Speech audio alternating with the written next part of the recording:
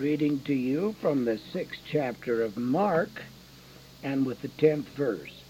And he said to them, Wherever you enter a house, stay there until you leave town. And any place that does not receive you or listen to you, as you go out from there, shake off the dust from the soles of your feet for a testimony against them. Good evening, my dear listening friends. Again, this is Evangelist Cecil Moe. And as you know, I'm a converted alcoholic. Gave my heart to Christ over 51 years ago in a pastor's home in Seattle, Washington. 1 year later, God called me to preach. Oh, friends, I wish you'd have been with me and my wife down at the Denver Rescue Mission last night. Oh, I tell you, the Lord blessed. 15 men came to Christ. And when they came forward, and I have them always come forward when they put their trust in Christ. This one man said, Cecil, I haven't seen you in about 5 years. I saw you in the rescue mission down in Florida. I said, boy, it is a small world. Well, friends, listen, I'll be with you for half an hour tonight. I wish you'd kick off your slippers, sit back and relax, pour you a glass of iced tea or a cup of coffee. Let's see what the Lord has for us, okay?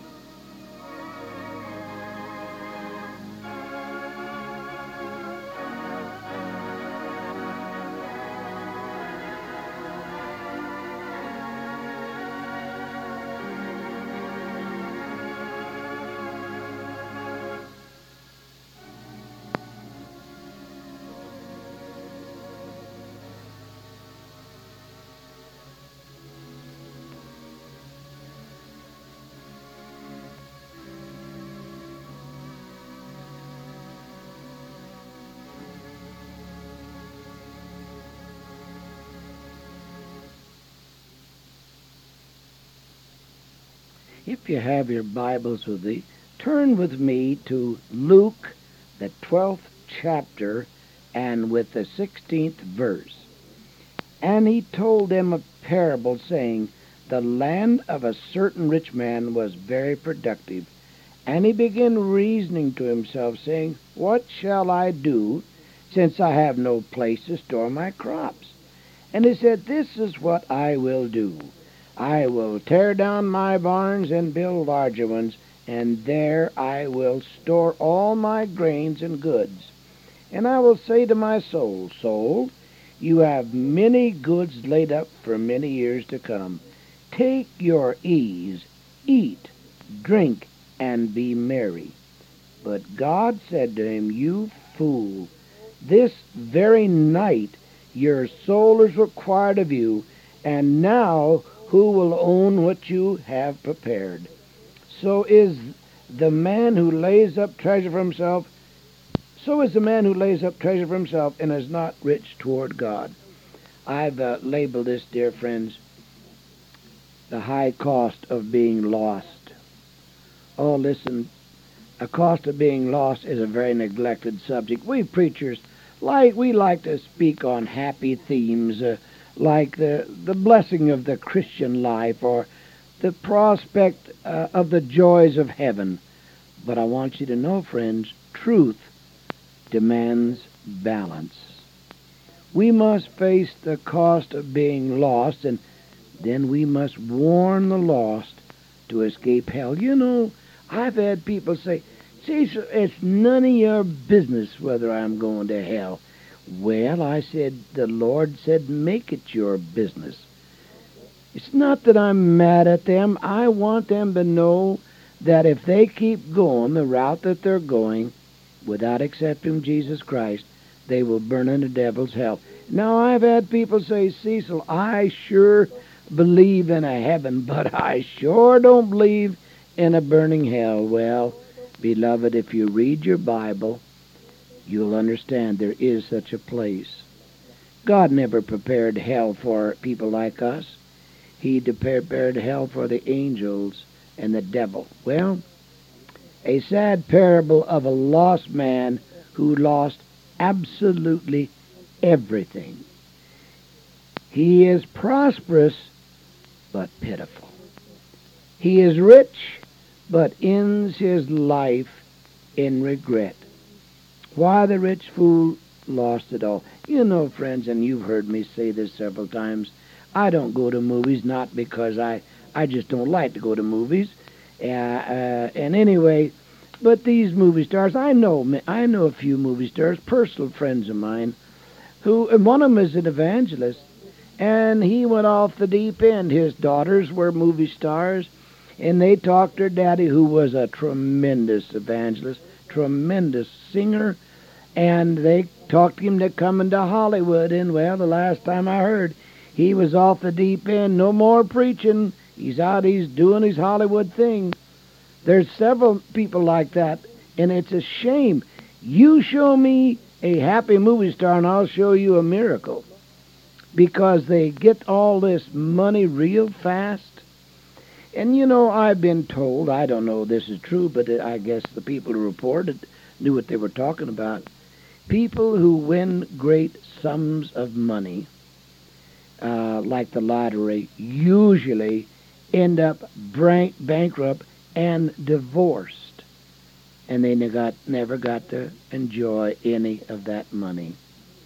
Well, his happiness was limited to the happenings of the earth, and I read in verse 16, and he told them a parable, saying, the land of a certain rich man was very productive.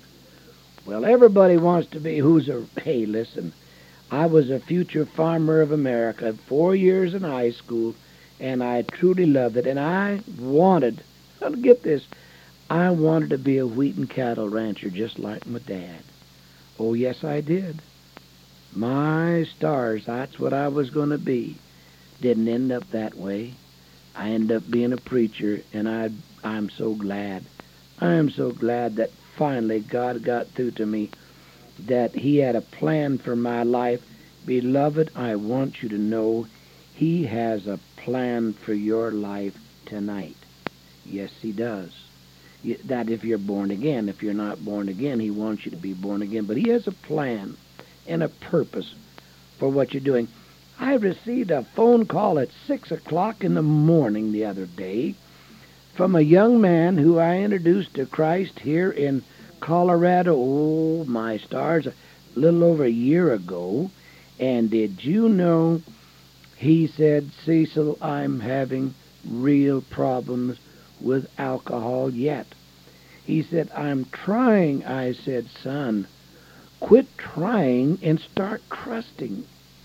You're not big enough to handle this alcohol problem by yourself. You have to let the Lord handle it. You know, the morning I was saved, I really didn't understand anything about the Bible. The one thing I knew, I was a sinner, and I was sorry for my sin. No, I wasn't sorry I got caught. I knew I was losing my wife and my family because of alcohol, but I was truly sorry for my sins. And beloved, you cannot be saved tonight unless you're sorry, really sorry for your sins, and be willing to look up and confess that Jesus is the Christ. Why did Jesus come into the world? Well, he came to seek and to save that which was lost. That's what he came for. Even tonight, did you know what he's doing? All over the world, his Holy Spirit is drawing hearts. Now, faith cometh by hearing, and hearing by the Word of God. In prison last Sunday, there was 12 or 13 or 14 men and women accepted Christ.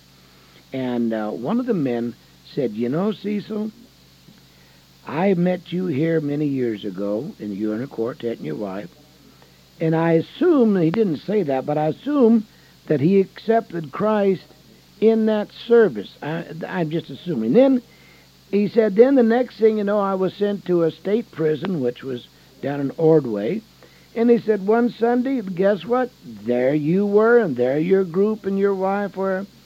Now, he said, I'm back here. Now, he's done something wrong, or he wouldn't be back there. Something happened. But you see, lots of time we don't have time to talk to them. We do not have time. Well, anyway, back to the message. The ground of a certain man brought forth plentiful. Everything seemed to be going well. Well, you're going to be happy if you're ground has got plenty of fertilizer and you water it, you should get a good crop. Success in farming make him very happy. Well, you and I know that investments here are always risky. I know a lot of Christians. Boy, they play that stock market just like a gambler. And it is a gamble. I wonder if these people, now I'm just wondering if these people who play the stock market, Christians, I wonder how much they give unto the Lord. I wonder about that. Well, what financial reverses would have been done to him? Well, guess what happened? A drought would have devastated him. Too much rain would have ruined him. He had no inner peace for adverse circumstances. Oh, listen, friends. Only faith in Christ equips us for tough times. Read the 8th chapter of Romans. It will give it to you pretty straight.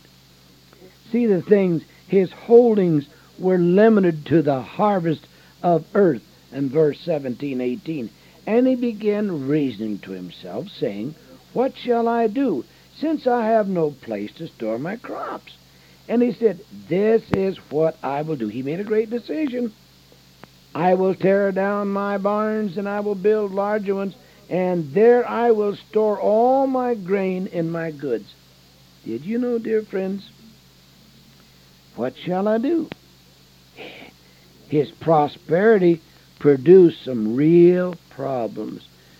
Dear friends, when I was a little boy, I knew a farmer there out in the Dalles. Yeah, I can't remember his name right now, but anyway, his wife was a nurse, and he had twin daughters. And during the World War II, he got very prosperous. His wheat really produced, and my uncle was actually working for him. And this man said, if I ever get wealthy enough to get all the money I want, I'm going to buy as much wine as I want, and I'm going to drink.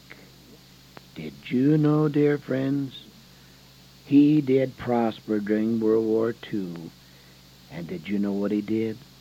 He went out and he bought I don't know how many cases of wine and put it in a bunkhouse. And friends, he drank himself to death. He drank himself to death. Can you believe that?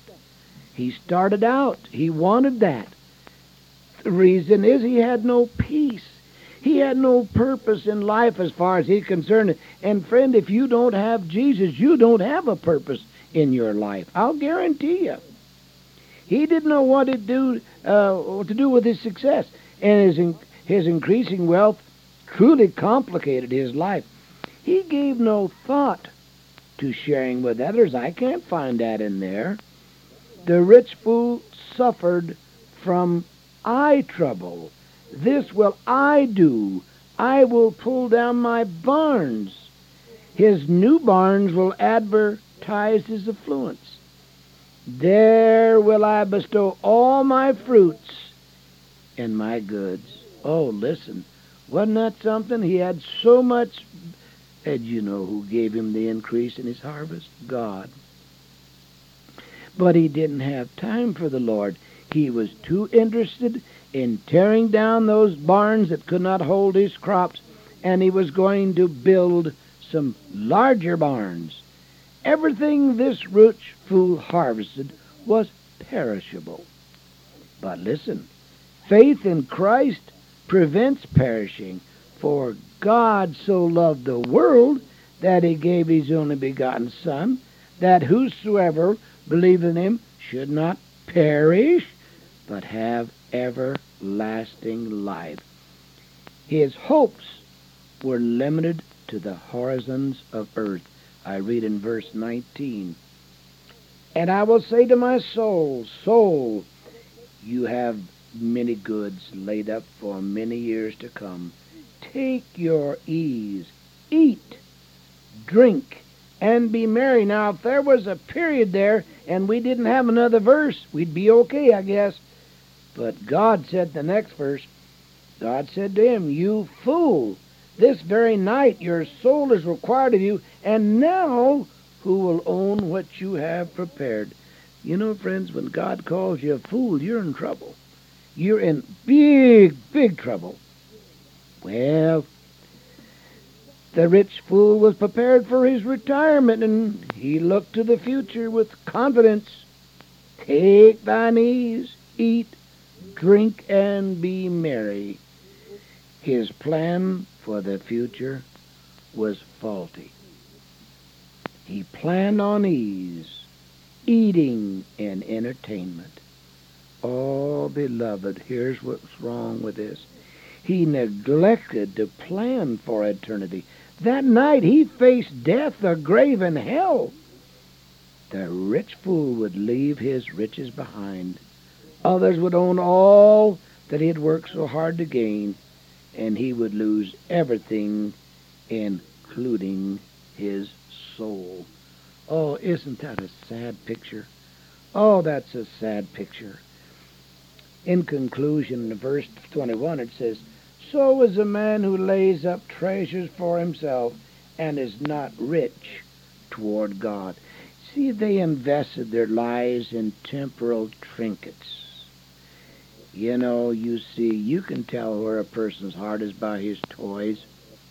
They say when old men get old, they get toys, get convertibles, get younger wives, get divorced. Well, there's a lot of that going on, too. They could have come to Christ and gained eternal treasures. Friends, listen to me. Listen to me very careful. Real riches are laid up in heaven by those who trust in Jesus. Let me ask you, beloved, how rich are you tonight? Think about it. You know, one of the things that you've heard me say this many, many times, and I've proved it by the Word of God. First of all, you can't outgive God. You sure can't. But you know, the Bible says, "He that giveth unto the poor lendeth unto the Lord." I believe that Christians ought to be the most giving people in the whole world, because I'll tell you, you can't outgive God. Now, you say, wait a minute, Steve. Now, here, are you one of those namer and claimers? No, I am not. If you will send me $1,000 seed offering, your kids will all get saved. You'll never be in a hospital. You'll always have treasures. That is not true, beloved.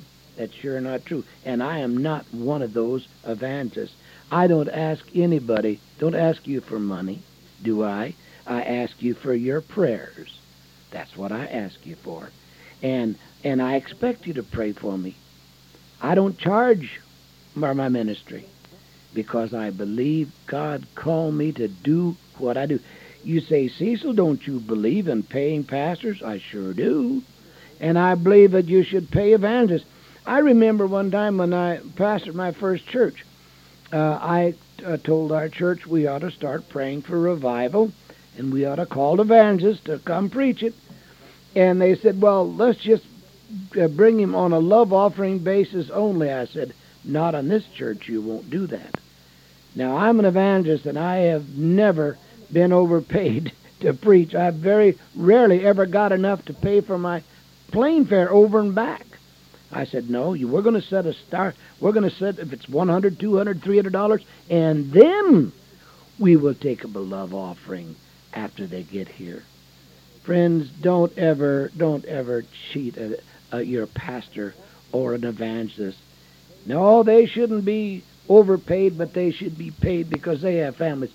You know, friend, I belong in my denomination. I'm in this book of evangelists for my denomination. And I bet you 3/4 of those evangelists are out working jobs because they don't make enough money to support their families. And the Bible says if we don't support our families, we're worse than an infidel. Oh, yeah. Well, listen, friends, I think we ought to think about that, especially for those of you who don't know Jesus.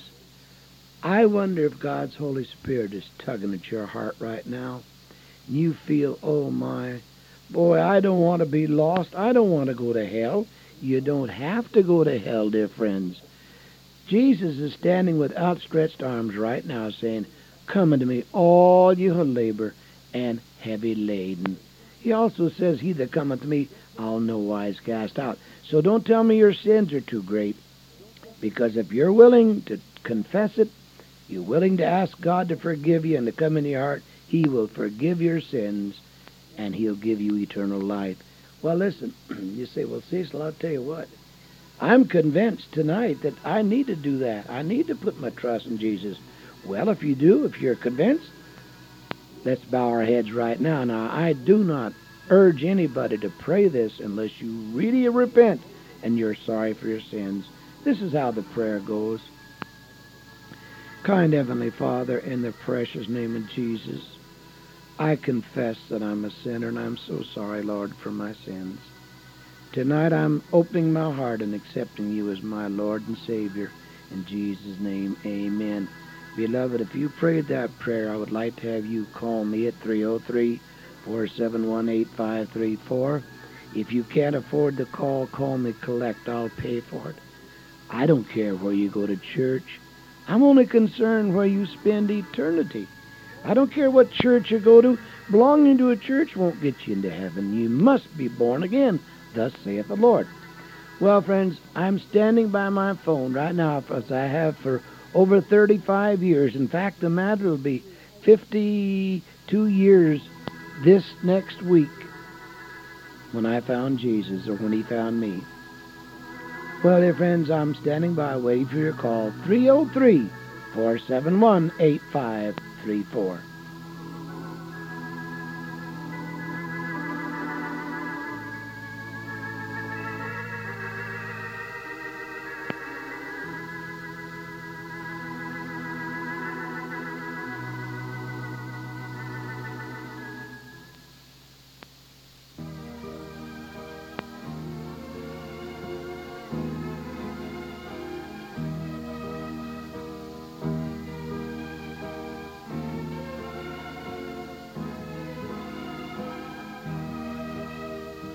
Never was anyone like Him.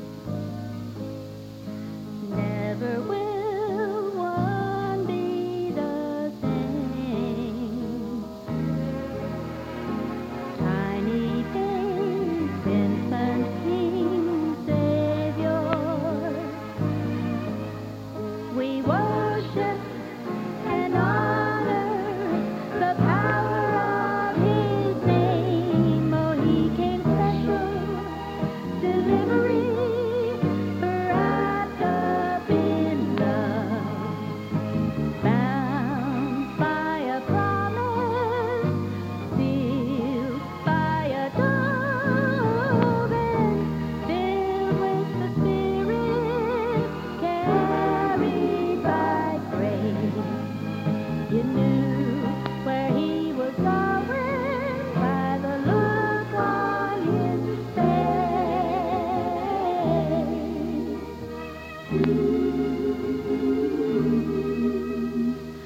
Where He was, love was there also. Where He went, love showed the way.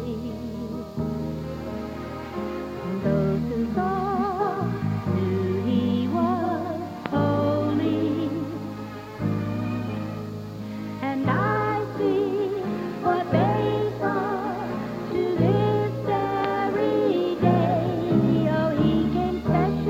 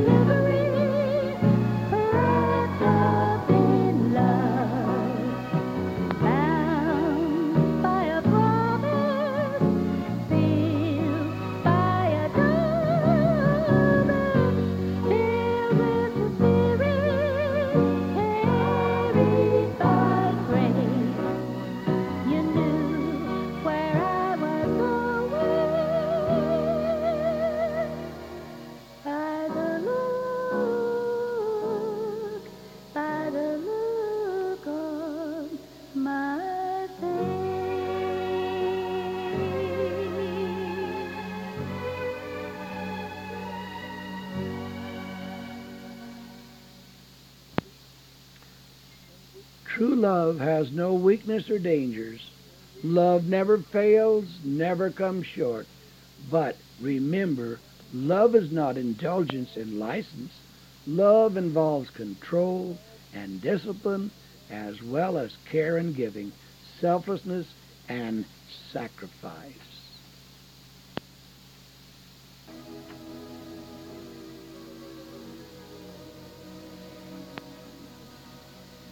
Well, dear friends, for the past half hour, your host has been Evangelist Cecil Moe, and I want to thank you for listening to us. Please pray for our health and pray that God will continue to open doors in prison and rescue missions and wherever He leads us. And friends, be sure and pray for our country and all our servicemen and women. Oh, I tell you, I love our country, I love our flag, and I'm proud to be an American. Well, until this time next Sunday night, I want you to be good to your neighbors. Stay sweet, keep looking up, for this wonderful, wonderful Jesus is coming soon. Good night, and may God bless you real, real good.